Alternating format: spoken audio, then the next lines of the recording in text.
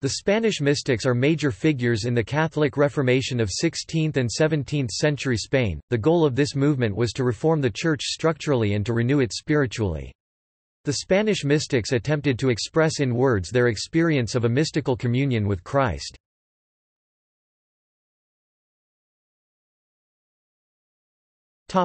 Language and writing style. These writers had a strong influence on the development of the Spanish language and were said to have ushered in the "golden age of Spanish literature." At the beginning of the time period, the language was viewed as coarse. By the end, the language had achieved what is called the high Baroque style of Spanish, which in certain forms, especially in formal letter writing, continues to influence Spanish usage to the present.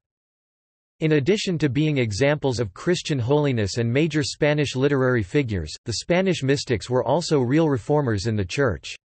Their writings inspired a religious quest for God based on desire rather than obligation and medieval legalism, and three of them went on to found or reform religious orders that would carry on their work across continents and centuries.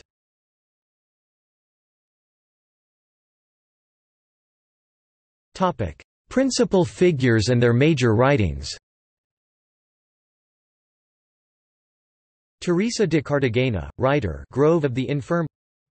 Wonder at the Works of Gods. Teresa of Avila, OCD, The Interior Castle. The Way of Perfectionist.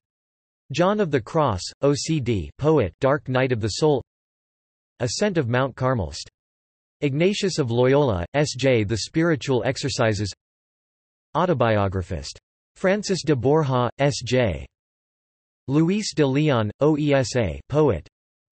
Venerable Mary of Jesus of Agreda, OIC, writer, Mystical City of God. Fernando de Herrera, poet.